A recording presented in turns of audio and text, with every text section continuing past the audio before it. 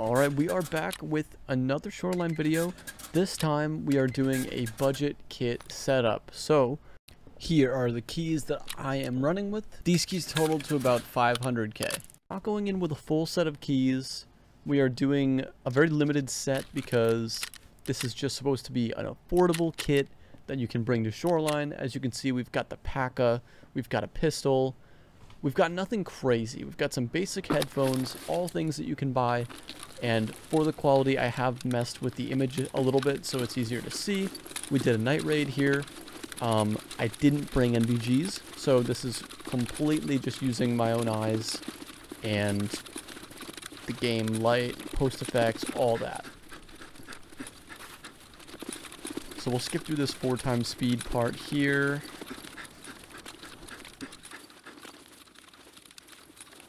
One thing to note here is that we've spent probably around 300,000 on keys. So as a whole, the kit and the keys, it's probably going to be adding up to about 400k. Just to give you kind of a baseline of what we're going into, what we're invested in this raid. About 150,000 for the kit. And then about 300k for keys. So 450k. Alright, so we start heading into the first room, 107. This is a solid room. This is a really good keyed room. It's got a few medbag spawns. I have found a Lighthouse in here before, so it can be very, very profitable. As you can see, I've bought the cheapest possible ammo as well. All we're trying to do is kill a scav or two. Then we can use their gun. Found morphine already here. Vitamins, decent. Not a great 107, but not a terrible one either. I've seen worse. I've definitely seen worse.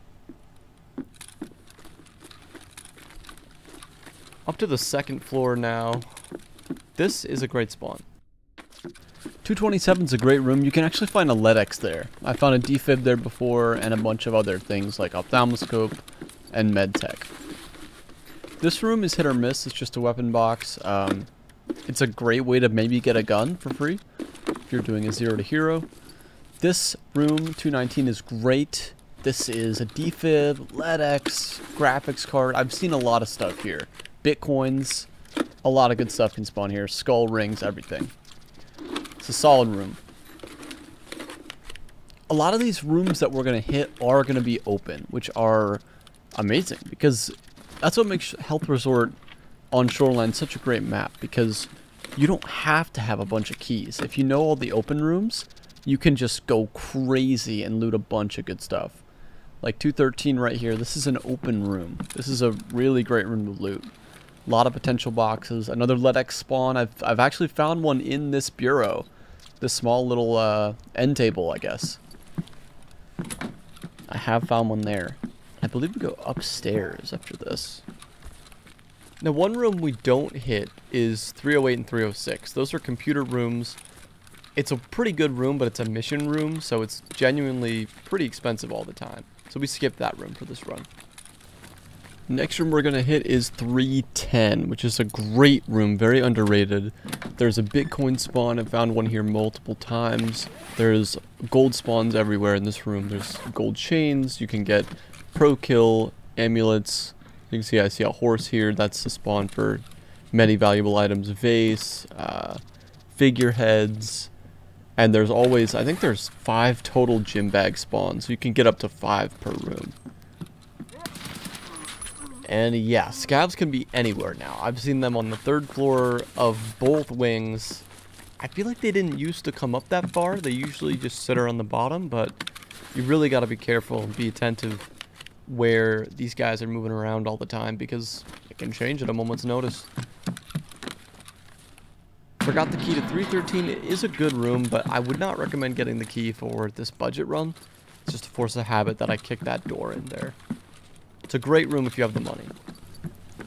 There's two medical bag spawns in that connecting room, so they can spawn there, but they didn't this time. Fair buddy, that's always solid. Always check those things in the hallway if you can and there's nobody around. With this marked room, it is an open marked room. Actually, in the ears of this pig-headed man, there can be gold spawns. So I've actually seen gold chains spawn in his ears. So always check those out. Just, you gotta look at them in order to see. But definitely worth an extra second to check them out, see if anything's there. Right here, I'm just packing a mag. Got some ammo. Make sure my rifle's fully loaded here. It's a convenient plate carrier too, so if I find any side plates, I could possibly throw them in there as well, which is big.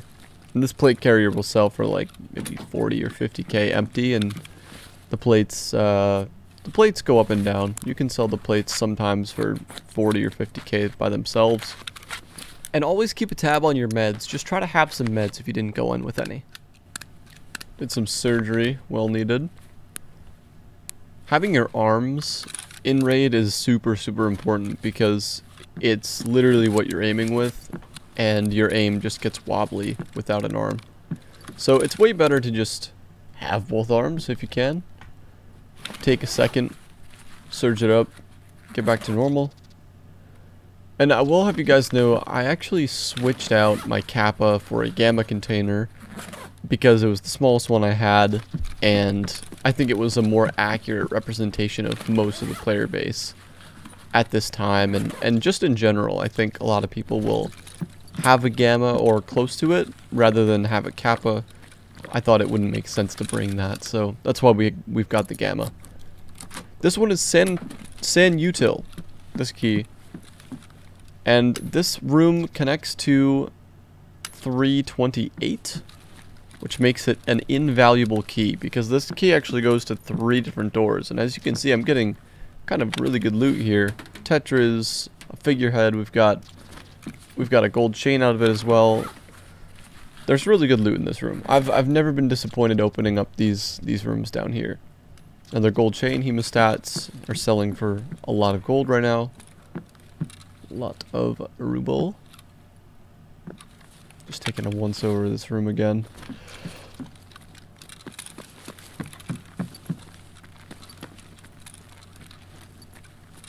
I think Sanatorium Utility is also like pretty cheap too. So right here, I think I move all the keys down. Yeah, everything that we've used. We've used all these. We haven't used the safe keys yet, or any of those. So we're almost full on loot, and we still have keys to go. And if I truly wanted to minimize my effort and maximize my output, I would have grabbed that rig that I dropped earlier in the marked room for storage, but it's kind of fine. It would really only give me a few slots. Always search this open stuff. When you're running without keys, you want to search, you kind of just want to search everything, and you could get really lucky. I mean, like right here, I find a sight I could throw on the AK if I wanted. I think it was a zoom sight though, so I didn't want to put it on there, but forgot the key to 306, forgot I don't have that.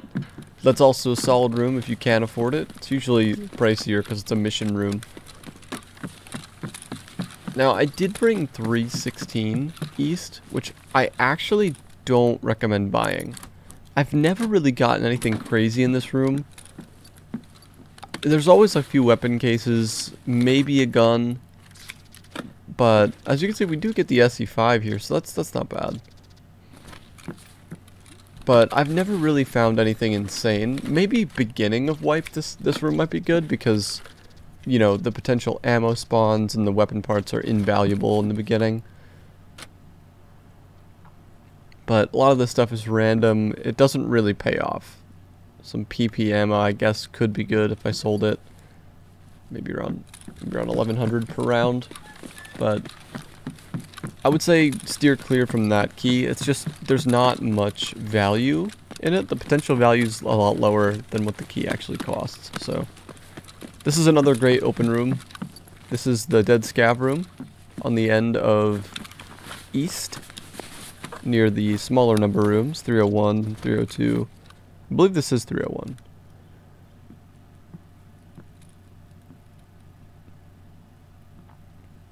And like I said, these are all online raids, which is why I'm kind of playing slower and not really just zooming through everything.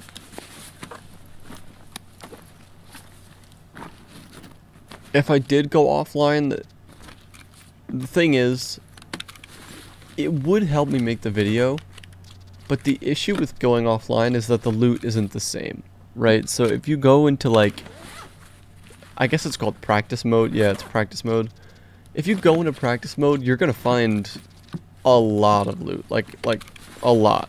Things that don't normally spawn in raid, and that's because it's all like jumped up. There's like a jump in the percentage spawn chance of everything. So it's kind of hard to just do that and be okay with it.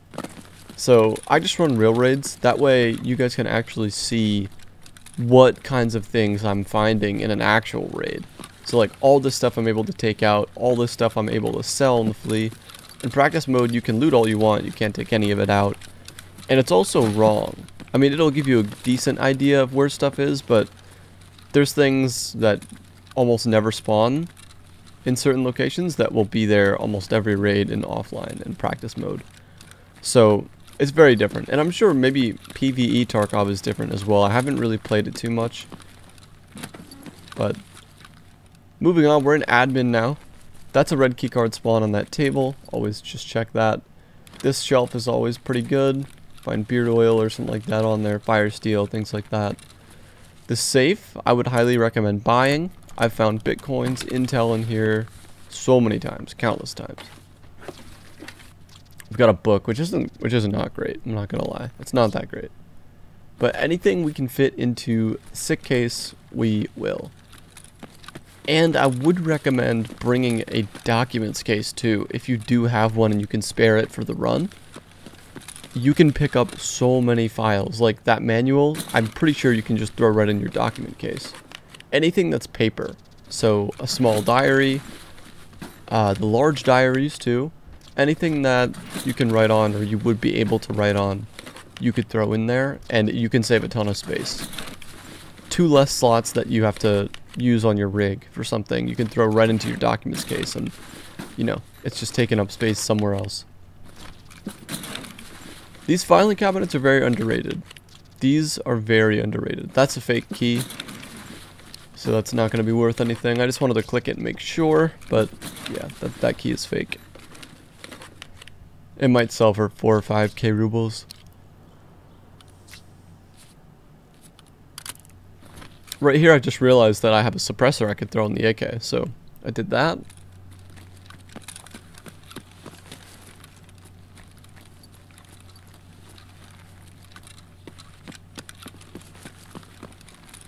.205 is just a theater room. .204 is pretty good. Now these rooms aren't numbered, so I'm just kind of numbering them so that you guys can know a reference, because they're not numbered on the outside. I think a couple of them are, but I just counted them up from starting from the east side going to the west side. But you always want to check these computers. You could get a GPU late wipe. They're not too expensive, around 160, 170k, but nothing too crazy. That's a power supply. Power supplies do tend to be selling for quite a bit in the beginning, but right now they're almost worthless. It's not really worth to take out of the raid. Chlorine, something I'm going to drop. Another habit you guys can get into when you first start a wipe is picking up everything possible. The more loot you pick up, the higher your perception will be. And that just helps you with looting. I know it doesn't give you the hearing anymore, which used to be the big thing. It used to be something to grind for, but you can still level up perception and attention from looting and picking up loot, instantly dropping it, you know. So try to do that as much as you can. Keep leveling that stuff up.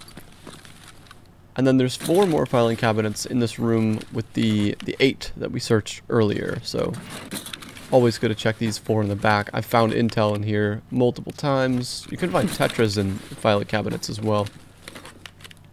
Save up tetrases and buy a Bitcoin. I'm just packing a mag as we go. Pox RAM is really not worth taking. I know some of you might be taking that out in your raids, but it's, when you think about it, it's about 10k, 11k.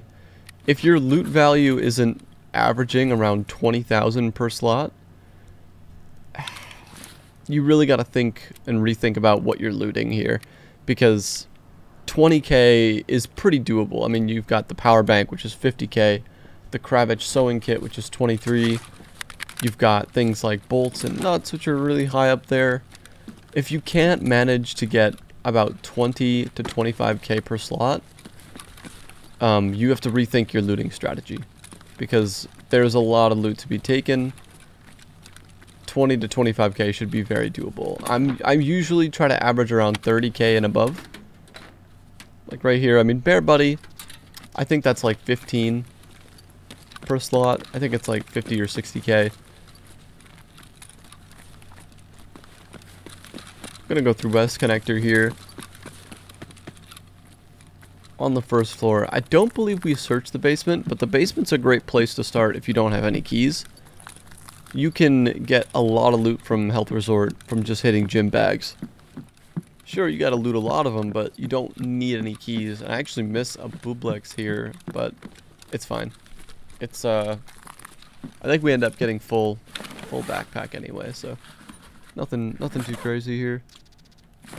Lupo's Beans, again, that's 30k per slot, so if you're struggling to find those items, this video will definitely help you, because this is what I try to average all the time, is around 30k.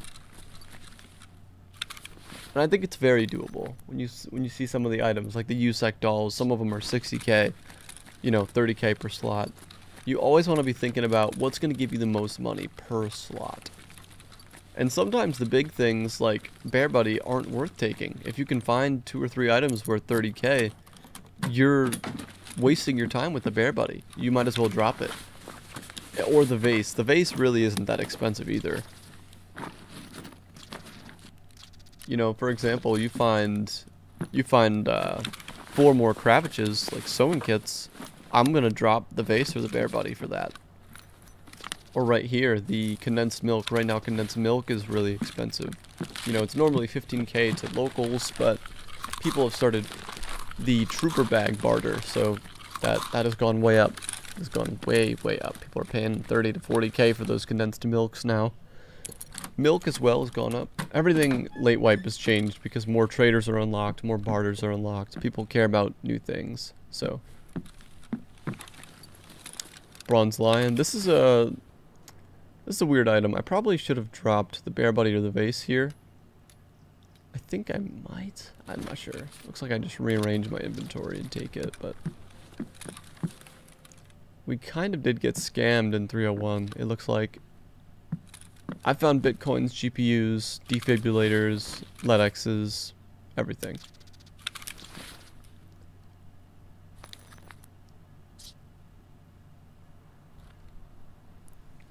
Injectors really aren't crazy. I'm kind of hopelessly trying to put some stuff away. I think re-upping the heals is a good idea because they'll sell for more.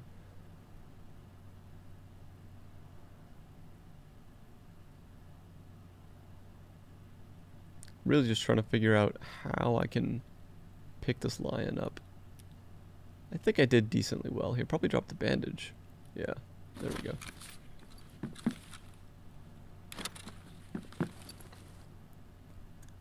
Yeah, it's always a little bit risky dropping heals in a game like this because you always want to have the ability to stop a bleed without burning through. And I actually find a GPU. Just drop a CMS real quick, GPU. I actually just trade that out for the Tetris as well, just to be safe. So, as I was saying, you never really want to drop all of your heals because you never know what's going to happen, right? You just want to be able to be prepared for anything. So another great room, 311. This is an open room. There's 2 rare spawns for loot. As you can see, there's a Bublex right there, which is huge. I think I definitely dropped the book here. Yeah.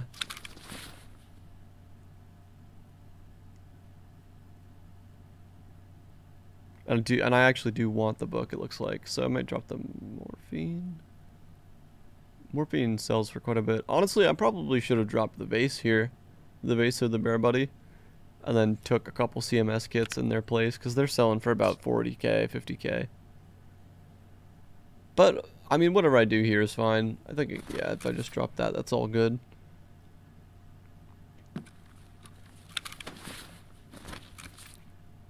You're just going for an average at the end of the day, so not everything has to be perfect, but it is good to minimize and maximize where you can. You've only got so many slots, so it's very important. But this is a good room to check as well. 2 medical bags. One spawns on the porch, one spawns in that chair we passed. 210 is another open room that I've gotten very useful stuff out of. I've ran 0 to heroes on this map and have found rigs, armored rigs in here. As you can see, a helmet, gun. You know, this is a great starter. If you spawn on the west side of the map and you get to this place first, it's a great spot to hit. It's a great spot to hit. I did forget to open one of the safes, but we're so full on loot that it really doesn't matter. It probably wouldn't have mattered unless we've got like a Bitcoin or something like that. So in this case, it doesn't matter too much. And again, we are skipping the basement floor, which is, I mean, purely because we don't have room. I mean, there's only so much you can do to make it worth your time. You could loot the entirety of Shoreline and take almost the entire raid, sure. But at some point, you start earning less. So even though you're trading out some of your worse items for better items, sometimes you're only trading them out for another 5 or 6 grand. And if you spend 10 minutes doing that, you only make another 100,000. It's probably not worth doing. It's probably worth just resetting and getting into a new raid, getting some new chances at the places you've already hit. So speed and efficiency is very big when looting this place because it's huge, it's monotonous, anything can happen, anyone can pull up, players, scavs, players. It's very important to just do what you know and do nothing more, nothing less. Zoomed right through that extract. The path to Lighthouse is a great extract. It used to get camped a lot, but I haven't been camped there in a while. Obviously, if you wanted and you had the money, you could do the Red Rebel extract, which is directly north of Sanatorium.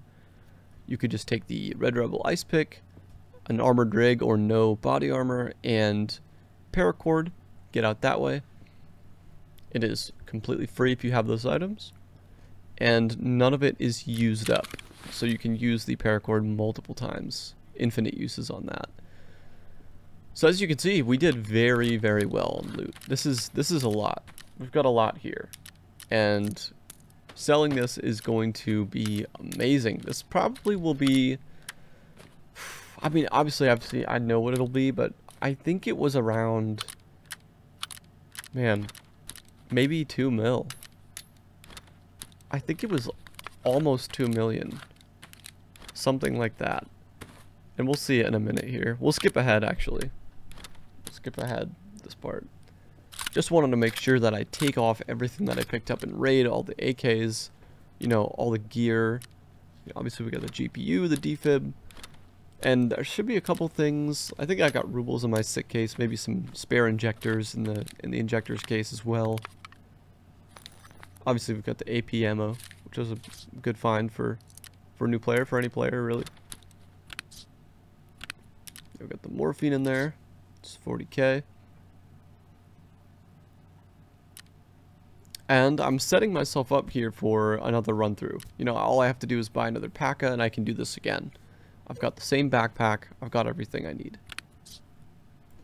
Now, one thing you will have to do if you're not leveled up as much as me or have the same hideout as me, you will have to eat during this raid in-game. You will most likely be out of food at some point, so it's important to just pay attention to that. We did end up finding peas in the raid, so if we needed to, we could. But obviously our metabolism is so high, I think we drank and ate one time, and then we were good for the rest of the raid. So right here we can see I'm about to get 674,000 rubles, kind of showing you there's no other money in sight, and just showing you where it's coming from. We've got 674,000 right there. And then we start listing stuff. We just start listing a ton of items.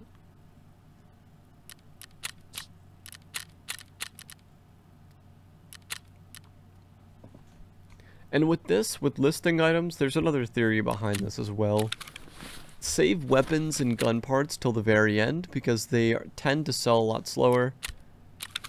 So always sell the high demand items first, like the Ps, the graphics card, things like that. People are always buying food. They're always buying stuff for their hideout. So things like this will tend to go faster.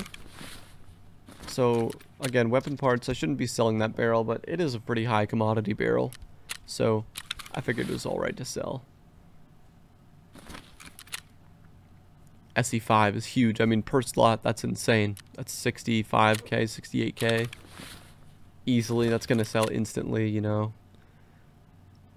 It's just reinforcing that point of the average per slot items, very easy to get up there. I got really lucky with this milk. I was able to sell it for quite a bit, 77,000, because someone's doing the scam, unfortunately. But fortunate for me, because I can sell it for a higher price temporarily. Hemostats, again, these are worth a lot. I mean, you've got 36,000, so 35,000 for a new one. It's pretty good. The gold chains sometimes are worth selling on the flea, sometimes they're not. If they're above like 27,000, I think they're worth it, but depends on how much is going to get taken out for listing it and stuff like that, so. Right here, we're doing something very important. We're taking the plates out before we sell it, because everybody takes the plates out. You just want to lowball that, and then you can sell the plates by themselves for another 58k. So you're making an armor that would have netted you 80,000 turn into 180,000 very quickly. So there's a lot of things to min-max your way up. Another great item is that power bank. You know, 43k is pretty good. I kind of lost out on that cord a little bit, but all good. This mag, I'm pretty sure. Oh no, it can't sell. This is the one of the mags that doesn't sell on the flea, so just a keep mag. But suppressor definitely will. Didn't have to use a slot on that suppressor or the mag, so even keeping it, it's worth it. 33k for an AK is fire because technically it's one slot. I didn't have to waste any of my backpack carrying it. Same thing with the SMG we just sold. P is comp M4. I'm pretty sure we just sell that local.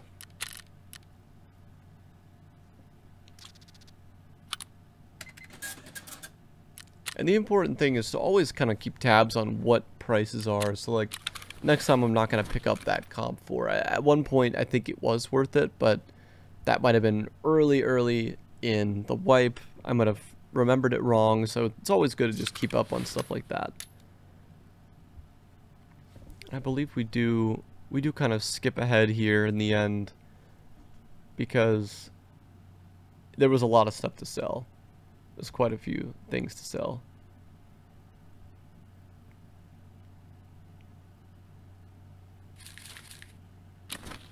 Alright, so we made about 1.5 mil. We've still got stuff waiting to sell, which is huge. So, I mean, right there you can see we've got defib units waiting to sell. We've got a lot of things that are just in queue. So, there's money there. And I think I ended up selling everything here. I mean, I know I did. So, this was closer to 2 million. But in terms of the investment that we had, relatively zero. I mean, we went in with maybe a 150k kit. As a whole, 150k. Around that. The backpack was more expensive than anything, but the backpack is what you really want. The mechanism bag is very good because it's light, has a lot of slots. It's less than a kilo, so it's pretty nice, But yeah, I hope this helps, guys. This is a video I've been wanting to make for a while. I think I might do a no-key shoreline raid as well, just to kind of show you where I would go if I didn't have any keys. You know, where would you prioritize the loot? Instead of hitting a few keyed rooms, you'd hit no keyed rooms. And we'll see how we can make money on that map as well. How we can make money with runs like that. But yeah, guys, there's more videos to come. Appreciate you guys watching as always. And yeah, that's it. See you guys later.